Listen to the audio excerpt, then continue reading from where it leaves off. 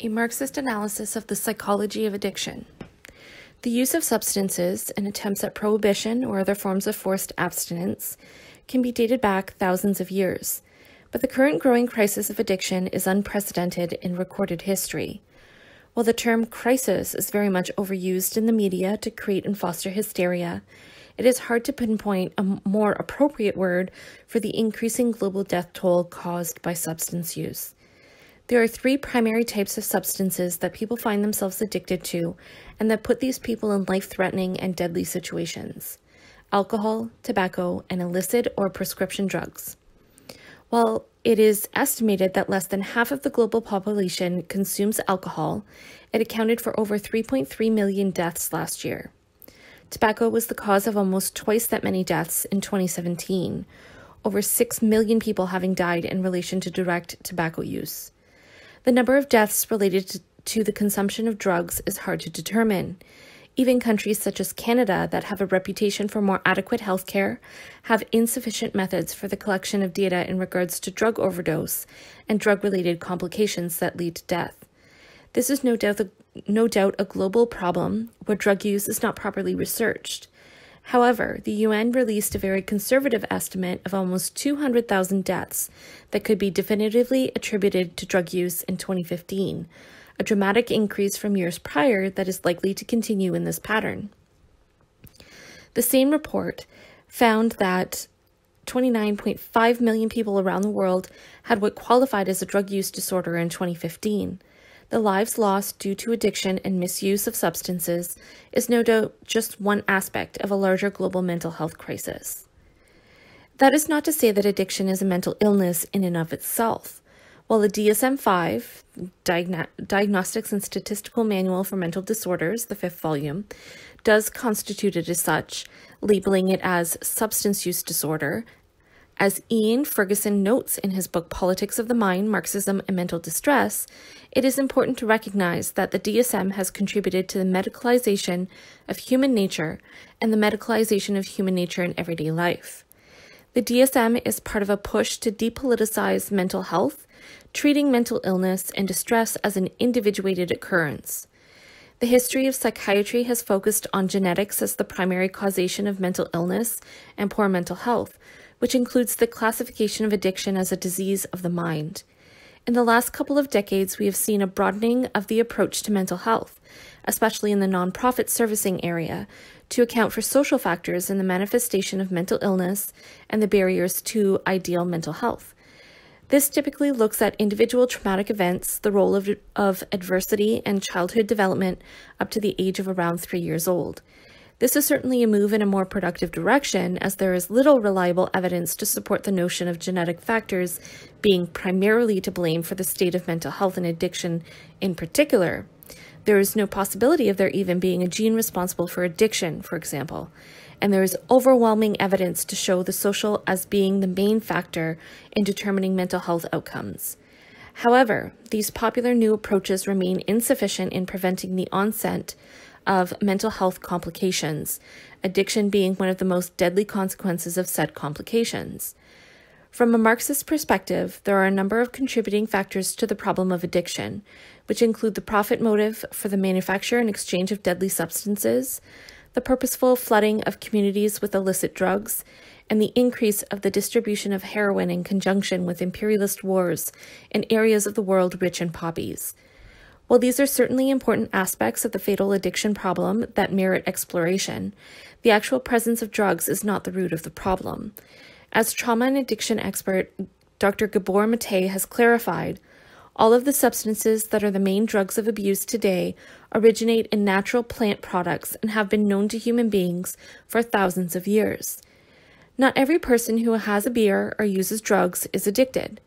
There are a number of substances that have been used historically and even today for therapeutic purposes with great success that are also used to the detriment of the user in other circumstances.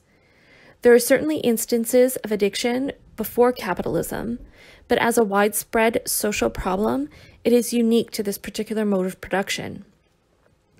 Addiction goes beyond the substances themselves, and the purpose of this essay is to explore the root social causations of addiction as it manifests in the human mind and experience. After all, as Karl Marx states in his Economic and Philosophic manuscripts of 1844, activity and mind are social in their content as well as in their origin. They are social activity and social mind. So how do we conceptualize mental health and addiction if not as a manifestation of genetic and biological factors, or as individuated traumas and complications in the so-called formative years of our early lives? And how are they related? Our intent is not to ignore or downplay a genetic or biological component to mental illness, as most certainly it does play a role. But if we are to understand human beings as primarily social, it is imperative to recognize that man's potentialities are manifested and realized through the social experience, and not just in the first 3 years of life, but throughout life. Psychoanalyst and Marxist humanist Erich Fromm's understanding of mental health as presented in his book, The Sane Society, is pertinent to our Marxist approach to an understanding of mental health as it applies to addiction. Summing up, it can be said that the concept of mental health follows from the very conditions of human existence, and it is the same for man in all ages and all cultures. Mental health is characterized by the ability to love and to create, by the emergence from incestuous ties to clan and soil, by a sense of identity based on one's experience of self as the subject and agent of one's powers, by the grasp of reality inside and outside of ourselves, that is, by the development of objectivity and reason. In true psychoanalytic form, Fromm takes the approach to mental health derived from Freud's theories of repression. When we live in such a way that the psychological drives that are part of the universal human nature are repressed and our physiological and emotional needs are not met, our mental health suffers. Addiction is a consequence of this suffering. The concept of human nature as put forward by Marxists like Erich Fromm and Ian Ferguson must be differentiated from bourgeois notions of human nature. Marx rightfully rejected notions of human nature that posited that human beings had a common character and that particular attributes such as greed and envy were inherent and not socially produced. Ferguson states, Marx rejected popular notions of human nature which saw it as fixed, static, and unchanging, and which often simply reflected the dominant values of the society of the day, such as egoism, greed, or aggression. Rather, a historical materialist approach to an understanding of human nature focuses on the needs of men, but these two are socially determined in their expression. Ferguson also states, a materialist approach starts from the recognition that human beings are biological animals, with a range of needs which, if not met, will at best harm or stunt their development and at worst result in death. Thus, good health, both physical and mental, depends on the availability of such basic material preconditions as food, water, light, and so on. Where these conditions do not exist, health suffers. It seems undeniable that human beings have physiological needs that encompass the bare minimum of what is required to survive and thrive. Food, water, light, as noted by Ferguson, protection from the elements in the way of shelter and clothing, and of course, oxygen. For many, this also includes medical expertise to treat health conditions. If these needs are not met, adverse health conditions can develop, existing conditions can worsen, and death can occur. When these needs are difficult to meet, it causes stress that often has a considerable impact on mental and physical health as well. Furthermore, human beings are differentiated from animals, and thus we have psychological needs that animals do not. Men themselves begin to distinguish themselves from animals as soon as they begin to produce their means of subsistence, a step which is conditioned by their physical organization. By producing their means of subsistence, men are indirectly producing their actual means of life. The conscious ability to produce our own subsistence means that humans have evolved on a social level specific to our species. That is not to say that other species do not have any level of social being. As a consequence, our brains have evolved over millennia to have particular drives that require fulfillment. In fact, the social brain hypothesis posits that primates have such an unusually large brain-to-body size ratio, specifically due to the complexity of our social systems as we evolved. Neuroimaging studies support this hypothesis, as a definite correlation has been found between social group size and particular complex regions of the brain. Human beings evolved for tens of thousands of years in large groups because this was ideal for survival, and our brains evolved accordingly. The few millennia in which private property has mediated the way humans live are but a tiny blip within the existence and development of our species. Our needs, therefore, are social and complex. It is certainly difficult to distinguish what constitutes a true need and a false need. As James O'Connor states in his article, Productive and Unproductive Labor, since needs in commodity society are not decided upon prior to the production of commodities, the idea that a product is needed must be conveyed and accepted before that product can become a commodity. Bourgeois society would have us believing that we need luxury items. This need, though, is false and requires us to be consumers of commodities. The desire for commodities is a component of capitalism's reproduction and not a true need. That is not to say that the fulfillment we do get from purchasing items and consuming commodities is false, but because the determination of what constitutes needs is being determined after production rather than before production, we must conclude that what we believe will fulfill our needs is first thrust upon us through the lens of media campaigns launched by companies that have already produced what they want us to purchase. In this way, these needs are false. The hyperspecificity of the needs capitalism claims we have is an indicator of their falsity. In a more universal capacity, human beings do need to be entertained as a means of exercising the wide range of emotional and intellectual capacities. What shapes entertainment at this point in time is heavily determined by the mode of production and its reproduction, and we are forced into coerced systems of exchange in order to attain the ability to meet these needs. Human beings have a number of different drives as well. We have the need to belong, the need for affection, the need for comfort, the need to love and be loved. These needs have been posited by Marxist psychologists such as Lev Vygotsky and, of course, Erich Fromm years ago. But increasingly, studies on the human mind prove these assertions to be true.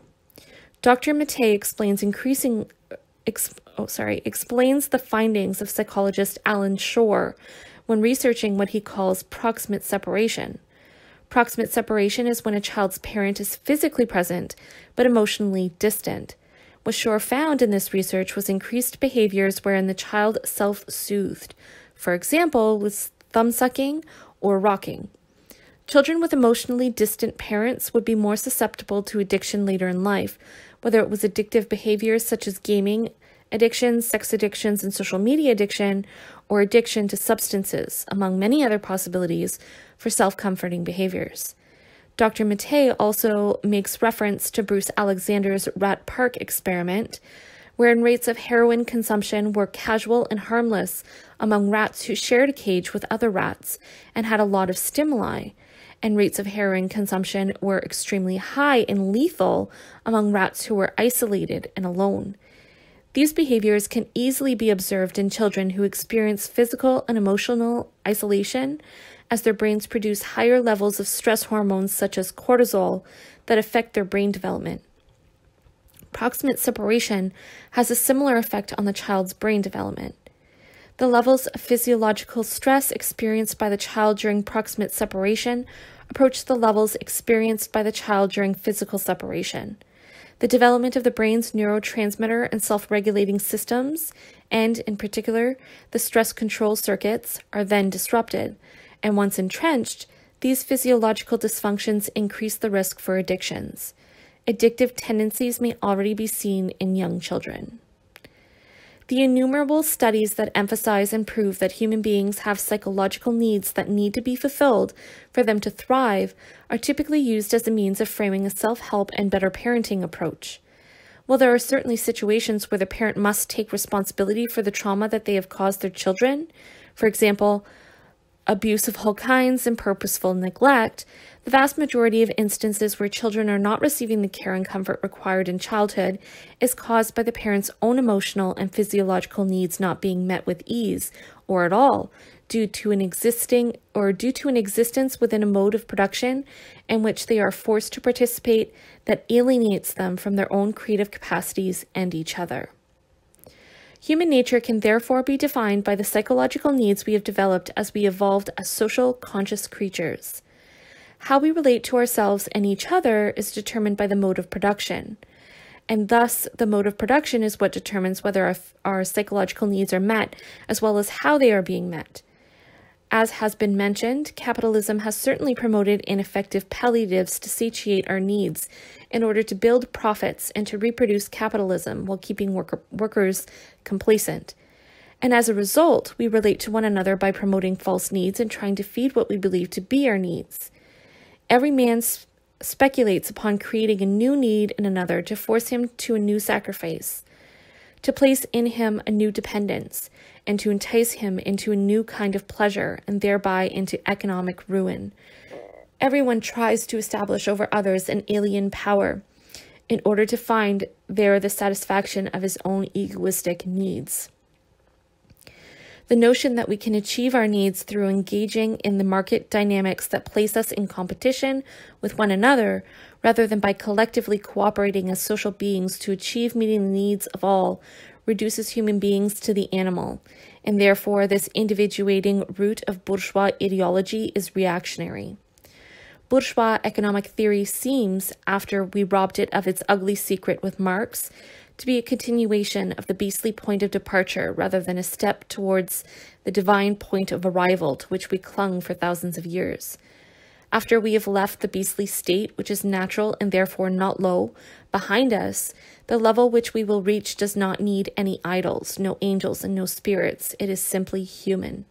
We believe that science of our species is capable of naming its characteristics before reaching this stage at the level of visible and tangible reality and without the intercession of a miracle. As a result, we are demonstrating with it that in existing society, which emerged from the liberal revolution, we are still on the side of beastly nature rather than that of human. Some would argue that reforms to capitalism can move us closer to reaching all human physiological and psychological needs. There are a number of reasons why a mode of production that is ruled by capital cannot meet the needs of human beings. One of the main reasons is that it is inherently contradictory to human nature, as it is predicated upon the alienation of labor. Capitalism encompasses a particular relation between specific classes that are produced through those relations. A handful of property owners hire workers to labor in exchange for a wage. The worker has no control over what they produce and little control over the parameters of how. Workers are exploitable due to the fact that they do not own property. Therefore, they are in a position to be exploited by those who do own private property. They are forced to produce, not for the good of their fellow human beings, but for the purpose of the accumulation of profit of whoever or whatever owns the means by which they produce. The worker takes on the character of a commodity to be purchased by those who hold capital, business owners. In this way, workers are objectified. Workers are but objects separated from their creative capacities as they are forced to partake in relations where they have no control over the means of their own subsistence. So they can make a wage to purchase other objects to sustain them for another workday. This process, called alienation, has three components. The worker is alienated from the products of their labor, the worker is alienated from other workers, and the worker is alienated from themselves. Human social relations are reduced to relations between objects. Marx aptly describes alienation in the economic and philosophic manuscripts of 1844. What constitutes the alienation of labor? First, that the work is external to the worker, that it is not part of his nature, and that consequently he does not fulfill himself in his work, but denies himself, has a feeling of misery rather than well-being, does not develop freely in his mental and physical energies, but is physically exhausted and mentally debased. The worker therefore feels himself at home only during his leisure time, whereas at work he feels homeless. His work is not voluntary but imposed, forced labor. It is not the satisfaction of need, but only a means of satisfying other needs. Its alien character is clearly shown by the fact that as soon as there is no physical or other compulsion, it is avoided like the plague. External labor, labor in which man alienates himself, is a labor of self-sacrifice, of mortification. Finally, the external character of work for the worker is shown by the fact that it is his own work, but it is not his own work, but the work for someone else.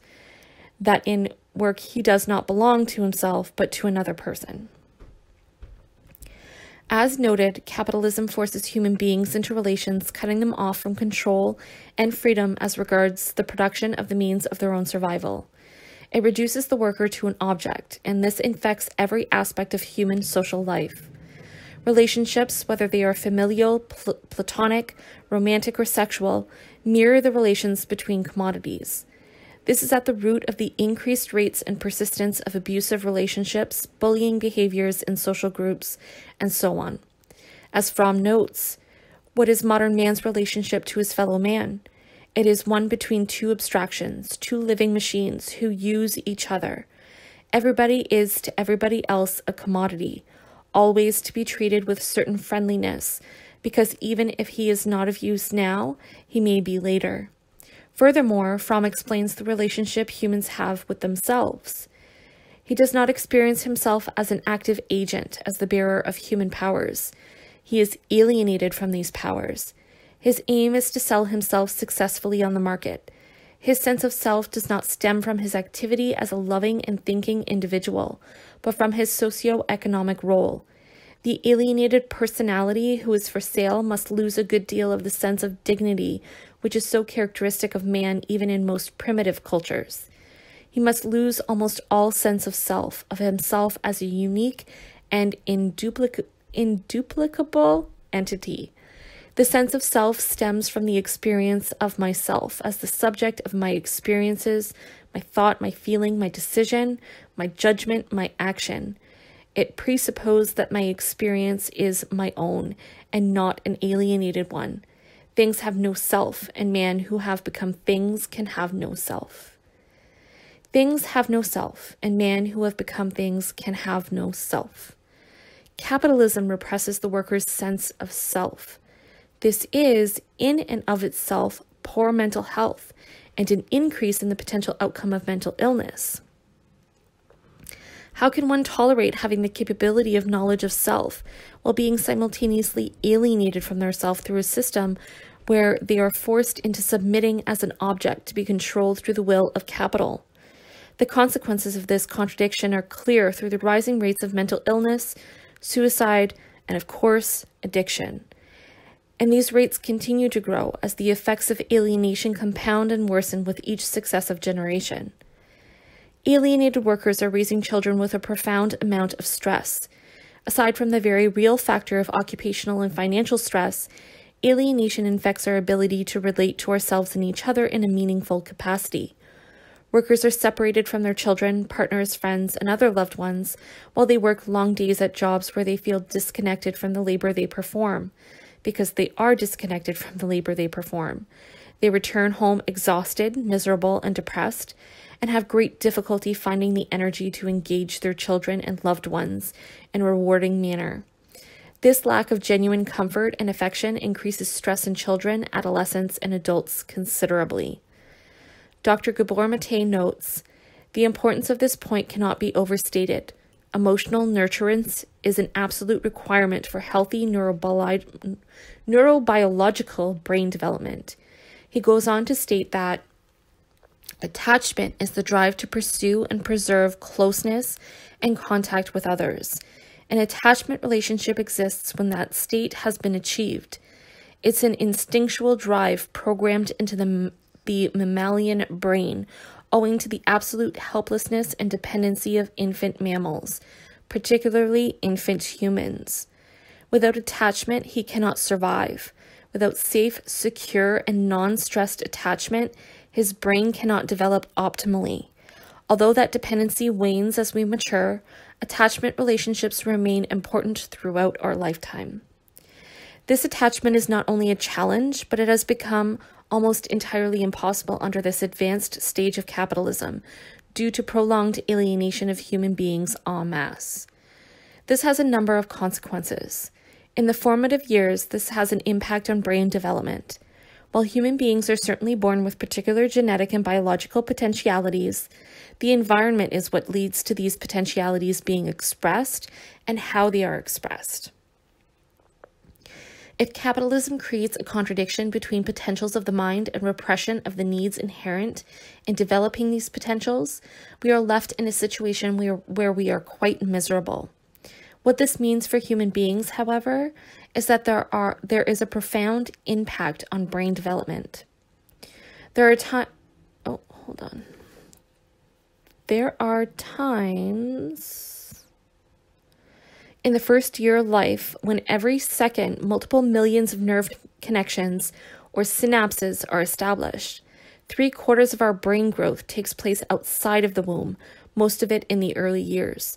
If workers' emotional needs are not being met, if they are unable to build attachments and meaningful connections as previously described, if they are alienated from themselves and others, what impact might that have on a child? A parent who experiences stress, depression, isolation as a result of their circumstances will create such responses in the child. Studies have repeatedly shown that infants are emotionally impacted by the most subtle expressions of distress in their parents. Thus, the parent's brain programs the infants. A high release of stress hormones in an infant's brain has an impact on the development of chemical receptors. Because the brain is consistently flooded with these hormones, less receptors are developed, and these receptors are responsible not only for the process of stress, but for pleasurable processes in the brain as well.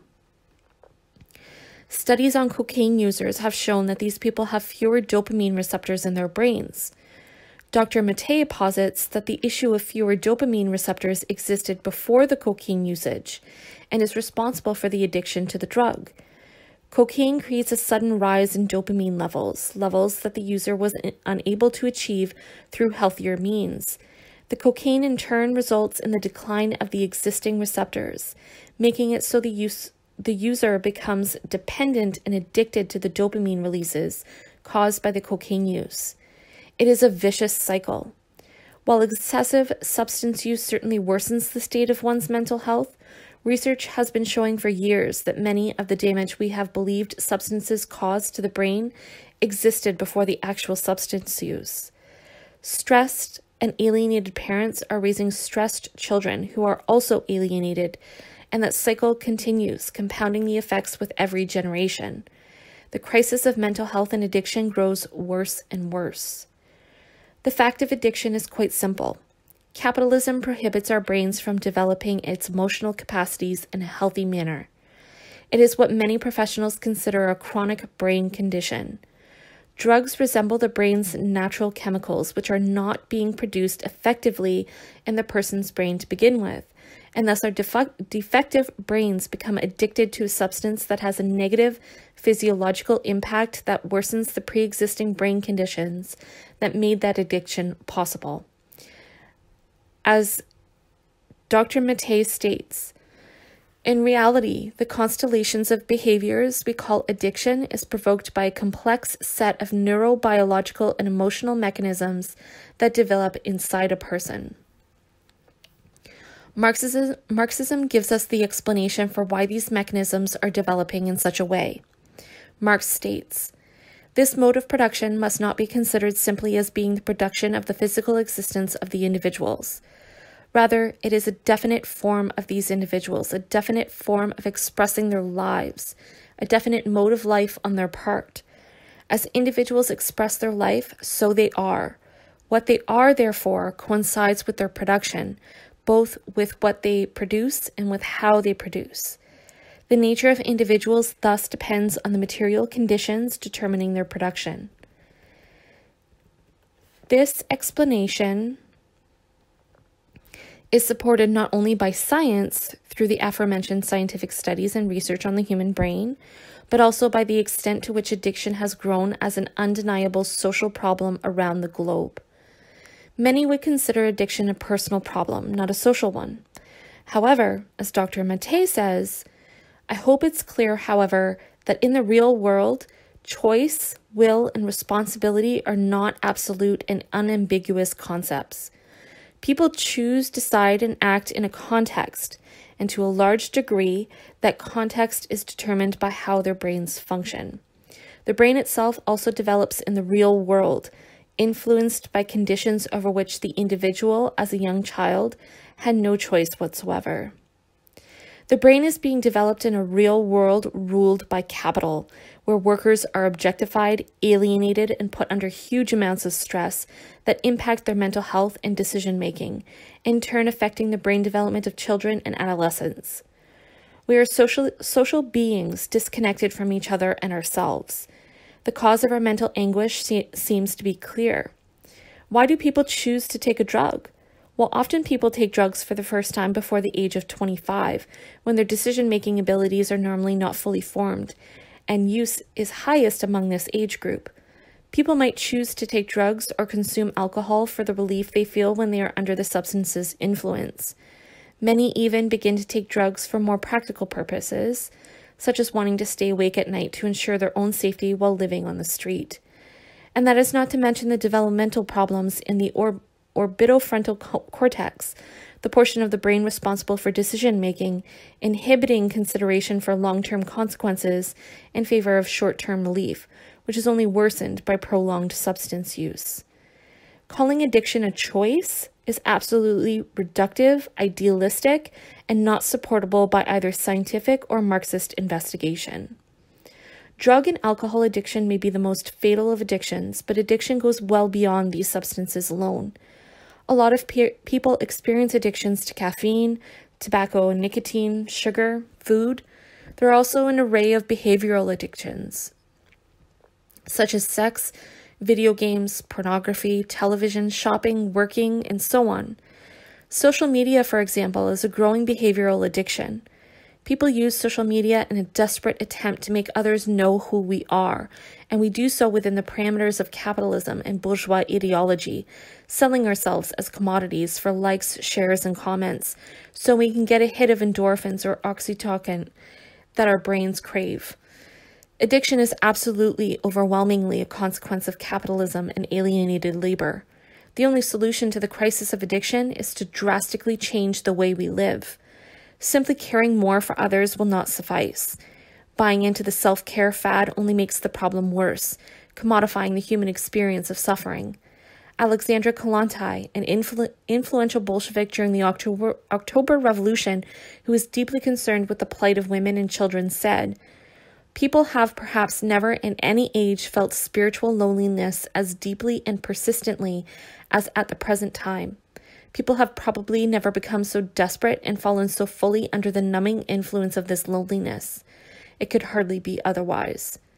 It could hardly be otherwise due to alienated labor, which is inherent to capital. In order to overcome the crisis of addiction, we must change the relations under which we live. We must produce collectively for the needs of all, rather than producing under coercion for the purpose of capital. Only this will end the cycle of addiction. The abolition of capitalism is the answer to the crisis. But we are suffering today. It is imperative for us to support harm reduction measures.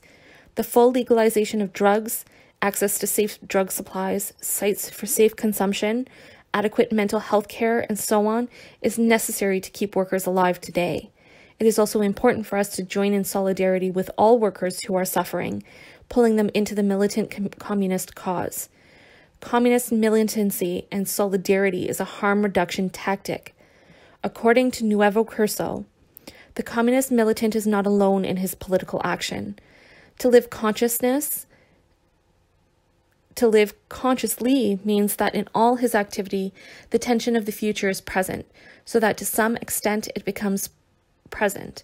The capacity to find the history of humanity and its progress in what surrounds us, to discover the secular struggle of our species to reach abundance in everyday things, opens us up to the capacity to enjoy the most basic things, a different form of pleasure that is contagious and helps our own to resist, making present the possibility and the necessity of communism.